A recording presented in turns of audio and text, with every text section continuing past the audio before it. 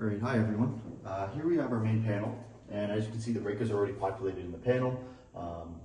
The breakers won't necessarily be in the same order that in every single panel. You'll have to find the ones that you're using. For the first week we're tying the breakers, you're going to be using the 15 amp breaker, single pole 15 amp, and that's what it is right there.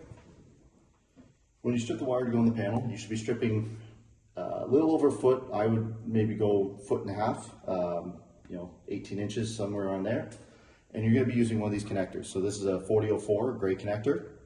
These gray connectors will fit in one of the holes in the bottom of the panel. So I'm going to bring you over here so you can actually see. So all these little holes in here are 1/2 inch holes. Some of them are knocked out a little bit larger for a 3/4 inch connector. But the 4004, the gray connectors, just slide in through the bottom like this, and you'll be able to put them in no problem. You should not have to punch out any more holes.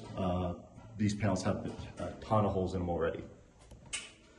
So once you have the gray connector in, the 4004 in the panel itself, you're going to push in the wire that you've stripped from the bottom up through the connector itself till you get to the white insulation portion, and that should be sticking out roughly about 1/4 inch. Bring it over here again so you can see. So it should be sticking out roughly 1/4 inch. At that point, my recommendation for you is to separate the wires, and I always work with the bond wire first, and I'll put that, tuck it nice and neat in the back of the panel, set it to the length I need, or get it all tucked into the back corner, get the length I need, use my cutters, cut the wire to the length, and then you'll be able to slide the wire under the bond bar under the screw, and I'm going to bring you over and show you that now. So you can see the wire is tucked nice and neat in the back, and it goes into the bond bar down at the bottom there with the screw tight. The last wire we have to put in is the hot wire, the black wire here.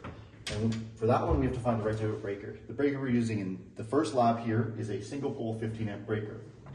So again, this is one of the ones that is a single pole 15 amp. They won't necessarily be in the same order as in this panel. This is just an example. But you basically do this the same way you did the white wire. Make a nice little small loop and go up nice and straight into the bottom of the breaker.